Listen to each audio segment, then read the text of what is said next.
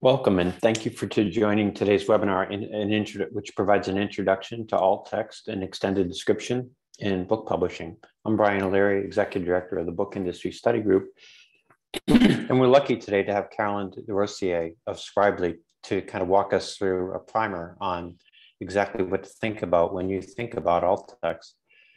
Carolyn, you have just about 30 minutes for us today, and I know you've packed a lot of information in, so with your permission, I'll turn it over to you to get us started. That's great. Thanks so much, Brian. I did pack a lot of information in today, so hopefully you have some coffee or some tea, because this is a coffee or tea break, and I'll get started. So I'm Carolyn Desrosiers, founder and CEO of Scribely, and I am very delighted to be speaking with all of you today about a topic I'm very passionate about, which is alternative text, or alt text for images. And my company, Scribely, specializes in content accessibility solutions. And we are on a mission to make the web more inclusive, especially for people who use assistive technologies. But before I get into that, I wanted to actually share a bit more about my background, because my accessibility career actually started in book publishing. So before Scribely, I was part of the ebooks and channel sales team at Sage, which is a publisher of college textbooks and professional resources for educators. And my job was to manage and distribute digital content and metadata to the online retail marketplace. And I worked very closely with the college and institutional sales teams on their digital and inclusive access adoptions. And if I could trace it all back, this is really where my interest in solving accessibility problems really started. And because I learned very quickly that accessibility is not only a requirement for universities to adopt digital course materials, it's also the difference between whether or not a student can access the information and resources they need to be successful in their educational pursuits. And this just felt very important to me, and I wanted to pursue it. So I started Scribely because I frankly wanted to be a part of the digital accessibility movement. I felt that was very exciting, and focused my efforts exclusively on areas where I felt solutions were lacking. And what I found is that beyond the publishing industry, most digital images on the web have missing, inaccurate, or incomplete image descriptions. And that really makes visual content inaccessible to the millions of blind and visually impaired people in the world. And this just feels deeply exclusionary and like a problem we need to solve in the publishing industry once and for all. So part of doing this work on my end is getting involved with associations that I feel are making positive change happen in and around alt text. So since starting Scribely, I've joined and contributed to a few associations that directly impact the future of alternative text on the web. The first is I'm a part of the W3C Silver Alt Text subgroup, and I work with a team to help define the Web Content Accessibility Guidelines, or WCAG, for text alternatives specifically. I'm also a member of the Digital Media Licensing Association, which includes a network of photographers, photo agencies, digital asset management systems, all working together in and around images. I'm also a member of the International Press and Telecommunications Council, or IPTC, which is responsible for creating the international photo metadata standards that determine what type of information we can actually embed in image files. And IPTC actually just voted to add accessible descriptions to photo metadata, which could be a total game changer for publishing workflows. And I'll get into a little bit more about that later on. So what do we do all day, every day at Scribely? Basically, what we are is a team of writers that specialize in crafting exceptional alt text and extended descriptions. And our writers help content creators make their images and videos accessible to people using assistive technologies, such as screen readers, to navigate the web. And we do that by building a team of experts that understand exactly what it takes to write exceptional alt text. And our approach is first and foremost to hire writers that specialize in a specific subject area. And the reason we do that is because a STEM writer is very different than an art history writer. And also the image description requirements for those images are quite different. So we like to have subject area experts. We also require that all writers understand how to apply the most current text alternative requirements for WCAG, and also screen reader grammar rules, so that alt text descriptions can actually be read in a way that's easy to understand for people. But most of all, really, our writers are just people who simply love to write.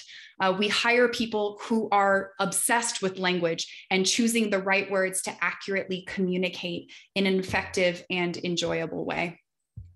But aside from alt text writing, we also provide content accessibility services such as fixing AI or existing alt text quality issues, adapting alt text that's been provided for ebooks for audiobook formats, and also conducting workflow audits to assist in smoothing some of the back office workflows related to image description. And then beyond images, we also provide audio description, closed caption, and transcription services for videos, because that's another aspect of content accessibility solutions. So to understand why alt text is so important, you need to know a little bit more about the people who use it. According to the CDC, 26% of people identify as having a disability.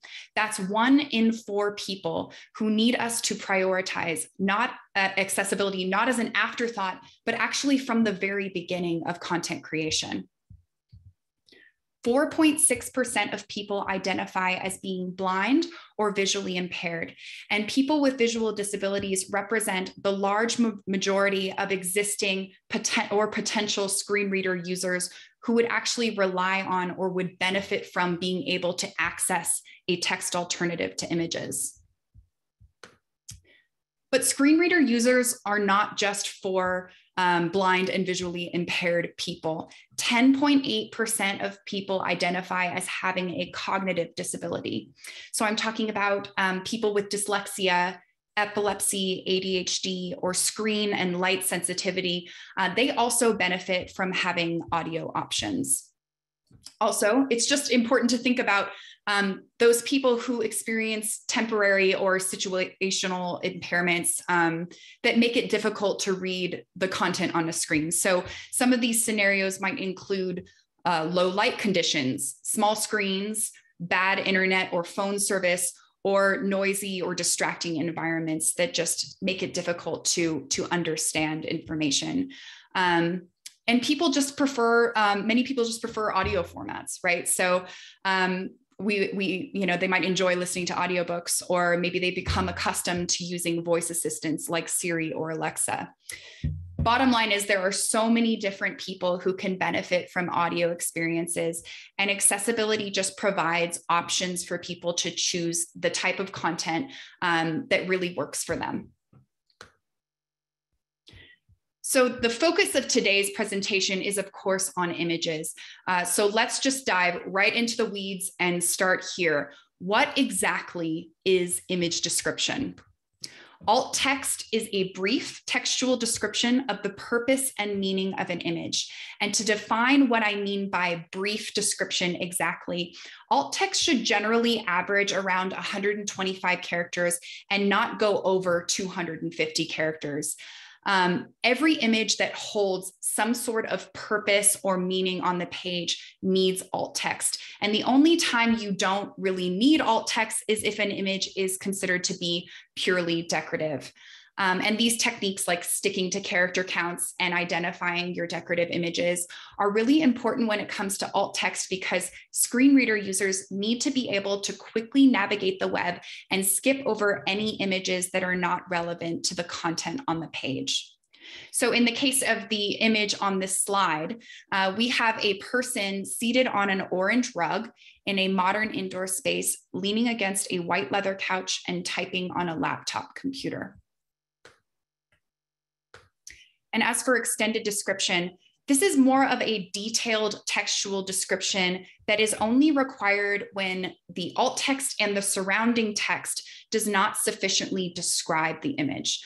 And it's important to note here that an extended description is not simply a longer alt text description. It's actually used in conjunction with the alt text as kind of a continuation of the information. And both alt text and descriptions are, of course, read out loud by screen readers. And some of these include JAWS and NVDA. And these are essentially assistive technologies that enable people to listen to content read out loud as they navigate websites and digital products. And if an image description is not provided, a screen reader will actually just skip right over an image on a page as if it doesn't even exist. So this creates a severe visual barrier that forces people to use some sort of workaround or ask for help. And this ultimately holds back millions of people and creates inequities in our society that we simply cannot let stand in our digitally inclusive age. So some of you might be wondering, is alt text actually required? And I'll briefly touch on this. So alt text is a fundamental principle of the Web Content Accessibility Guidelines, WCAG, and this is the global accessibility standard that is recognized by courts when hearing and resolving digital accessibility lawsuits. And that's because excluding people with disabilities is considered to be discrimination against the Americans with Disabilities Act, the UK Equality Act of 2010, and the European Accessibility Act. Accessibility is a civil right as represented by the image on this slide, which is a crowd of hundreds of people gathered in Washington, D.C. with the Capitol building in the distant background, and they're all holding up signs and turning their collective attention towards the same direction. According to UsableNet's annual report, digital accessibility lawsuits have actually increased 20+ percentage points every year since 2017. And that's evidenced by the graph that's visible on this slide. And these numbers don't even include the number of accessibility demand letters sent out by law firms. So the numbers are likely much higher for accessibility complaints. Missing alt text without fail almost always makes the top 5 most common accessibility errors referenced in lawsuits and demand letters. So not fixing your content accessibility issues not only creates barriers for your readers, but it also elevates your organization's risk of receiving a digital accessibility lawsuit. In the case of textbook publishers, it also simultaneously increases the risk of universities being sued for not providing equal access for their students. And that's because if digital course materials are not accessible, American universities are actually in violation of what's called Section 508 of the Rehabilitation Act. So the legal risks are definitely there, but there's, of course, so much more to accessibility than that. Publishers really have an opportunity right now to be industry leaders for accessibility and finally break down these visual barriers that are blocking people from accessing information that ultimately impacts their education, their careers, and their society. So I'd like to take a moment to really consider and dive into some of the opportunities for publishers. So first up, think about the next generation of readers who are actually at this point both digital and assistive technology natives. These people need content and technology that works. And I think we can expect zero patience for missing alt text and extended descriptions. So making sure your content is accessible to everyone will actually capture more readers who expect to use the same digital products as everyone else. Also, people are reading a lot these days, but they're actually doing that in different ways, often switching between formats depending on the moment or the situation they find themselves in. I feel like the bottom line is reading should be easy, flexible, and enjoyable. And if you build out born accessible workflows right now, you'll actually be adding new features and benefits to your digital products that give people the option of switching between formats, which is really cool. Also, we kind of have an audio revolution happening right now. So I'm talking about audiobooks, podcasts, voice assistants, text-to-speech technology. They're all taking off right now. And that's because people enjoy being able to take a break from screens and actually listen to content for a change.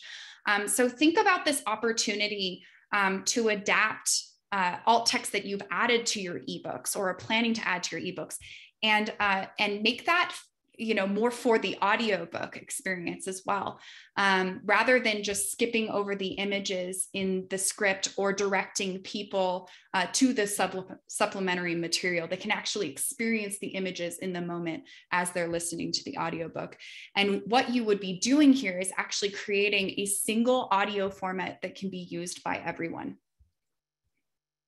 Next, findability. So alt text and extended descriptions also help search engines who, of course, cannalt see images on the page. So the image descriptions help search engines match queries to search results, and that ultimately makes your content easier to find and ultimately easier to buy. And finally, these same rules apply to searching your internal databases. So being able to quickly find what you're looking for comes down to good metadata and cataloging practices at the end of the day. So paying close attention to your image metadata will actually help your organization become more efficient in locating the ever expanding number of visual assets added to your digital products. So what are some techniques you can use to actually add image descriptions to your digital content? And I want to briefly run through a few of the most common techniques, but if you do have any specific questions, please feel free to reach out to me after this presentation so I can point you in the right direction. But when it comes to websites, there really are two options, HTML and ARIA. So HTML, or hypertext markup language, is the standard language for displaying content in web browsers. And when it comes to images, alt text goes in what's called the alt attribute field for the IMG or image elements.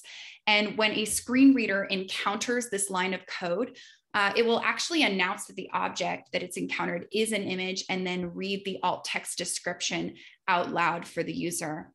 And if you have maybe a group of images or images with captions, you might consider using figure and fig caption in HTML code to identify the various parts of the image. So for instance, you can identify the visible caption on the page as related to the image, which is pretty cool.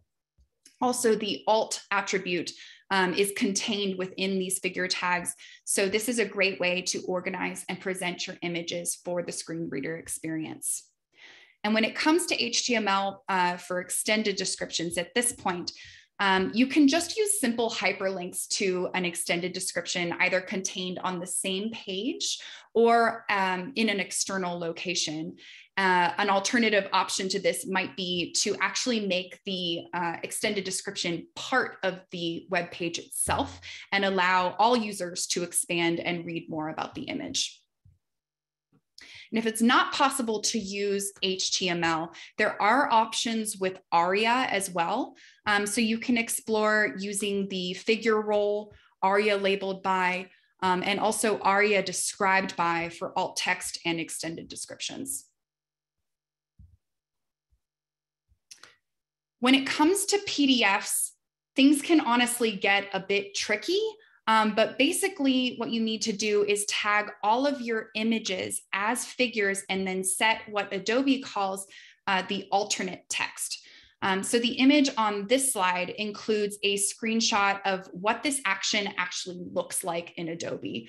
And what we see here is a transparent image of a VW bus and a window overlaid on top of that that reads set alternate text. And the description populated in the alt text field reads, orange and white vintage Volkswagen bus drives down a high desert road, blue skies and clay colored sandstone rock ahead. So that's an example of how you would populate alt text in this field. But this can really be kind of time consuming after the PDF has been created. So if possible, my best recommendation is to actually make alt text part of your InDesign process. So taking it a step back. And there are some really helpful guidelines from Adobe about how to do that. Or better yet, take it back even further to the manuscript stage and start adding your alt text in word processing programs like Microsoft and Word and Google Docs.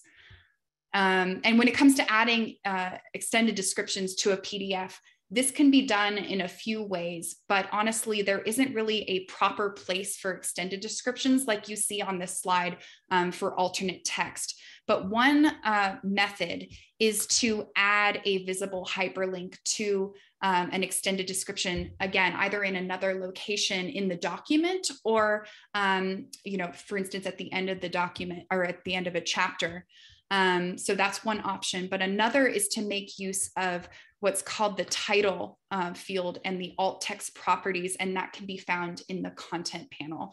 And this is a good approach if you absolutely need to keep those extended descriptions separate and hidden in the document. So now I want to circle back and talk more about what's happening with IPTC and this photo metadata update. So as we all know, workflows are absolutely critical to creating born accessible content. And this is an exciting time because we finally have a new approach for managing alt text and extended descriptions in a more efficient way. So IPTC voted in October to add 2 new properties to the IPTC photo metadata standard. And those are called IPTC alt text accessibility and extended description accessibility. And this, what these fields basically mean is that content creators now have the option of embedding accessible descriptions into the image files, essentially hardwiring alt text and extended descriptions so they travel wherever the image goes on the web or through internal systems. And some of you may have heard of IPTC for their description caption field, but that field for description caption is actually quite different than these 2 new fields. Description caption covers more of the who, what, when, where, why of an image or the facts of an image. So these are slightly different and not directly related to accessibility. Alt text and extended description are actually meant to be a text alternative or replacement for the image. So hence the need for 2 new fields. And right now, IPTC are working on gaining support with both digital asset management providers and also publishing software providers. And you can actually help this along by asking your providers to support IPTC metadata to help with making your accessibility workflows more efficient. So on this slide, we have a view of an open laptop computer displaying a grid of images in a database. And I put this there because I want you all to imagine these images in your system actually organized and described with alt text that meets the quality of your content. So I know some of you might be wondering at this point, how would the potential widespread support of IPTC metadata actually impact publishers specifically? And this would essentially mean that you would be able to access alt text written by the original providers you licensed from, which would ultimately save time and money by adapting rather than creating alt text from scratch. You can also use a DAM software that supports IPTC metadata to track and manage multiple versions of alt text for specific contexts, pulling available alt text into the system with an import, and then writing alt text back to your images from the system on an export. And finally, you can store your accessible descriptions in a centralized location that has the potential to feed your entire ecosystem of digital content from your website to your social media and your digital products. So we finally have a way to scale human-generated descriptions. So this is really exciting. And also I want to give a plug for Bill Kasdorf's recent Publishers Weekly article about this. And I think Brian is going to drop the link in the chat, but it's called How Publishers Can Get Alt Text Right. And you can check that out to learn more about IPTC's accessibility fields.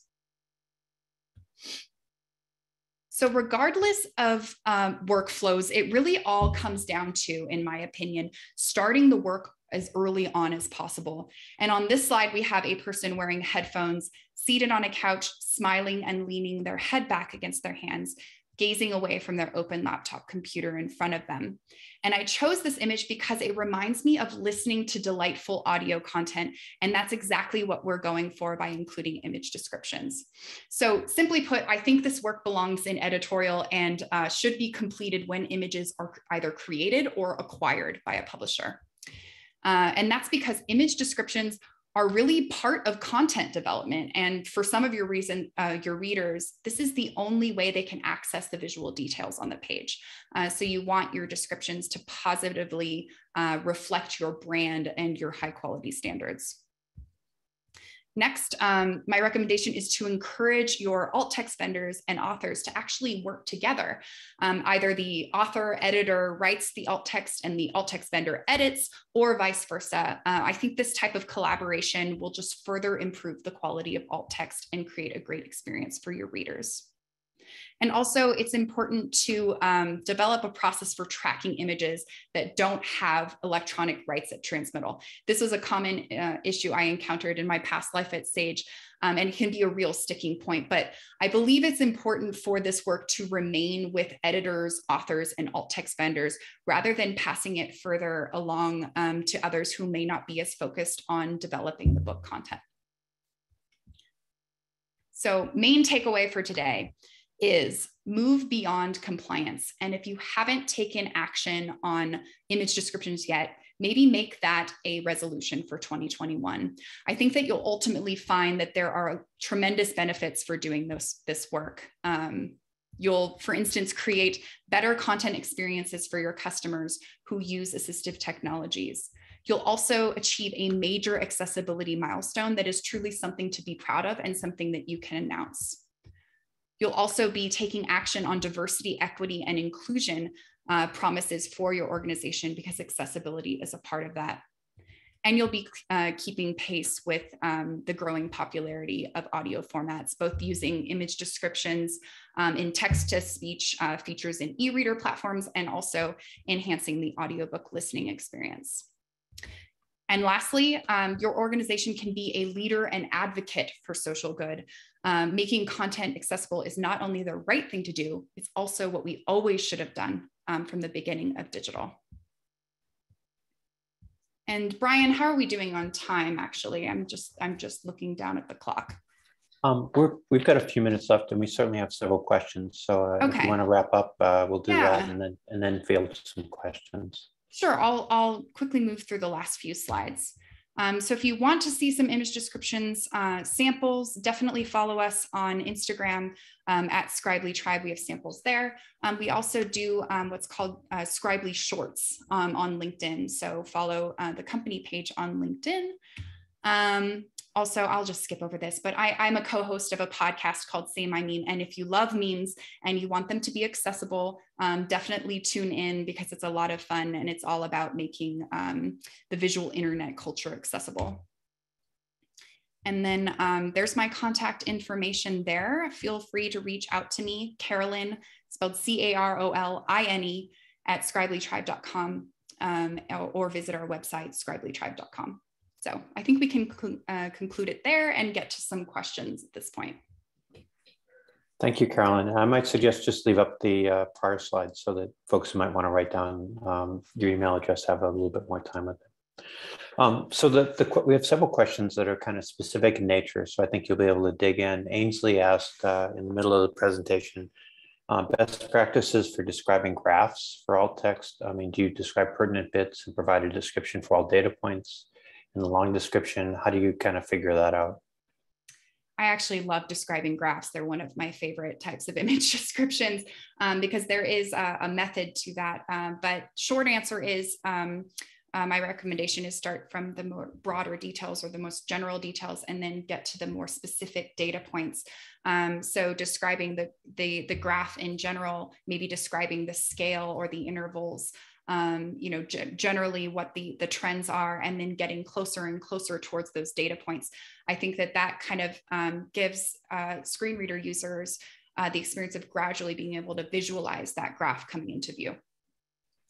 And Kathy asked, and I think you mentioned a character count, but what are you recommending for character counts for alt text? She indicates that they're running into different limits using various programs, including Twitter and Constant Contact. So how do you reconcile those things? Yeah, there is a lot of variation, to be honest, in terms of character limit recommendations. And something I'm trying to do as part of the W3C alt text subgroup is actually get the W3C to define a character limit once and for all, because technically it's not. And that information is determined by social media platforms or others that are recommending it. But my personal recommendation, until we have an official answer, is 125 character average, but not to ever exceed 250 characters for alt text, because at that point, we should really be providing an extended description. Thanks. Eileen asks, and this is an interesting thing given some of your examples, given that alt text mostly serves those with visual disabilities, are color descriptions necessary? Can you repeat the last part of the question? I don't think I heard that. You cut out. Sure.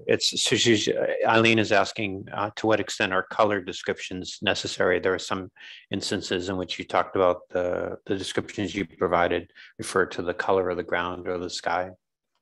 Oh, okay. All right. That's an interesting detail.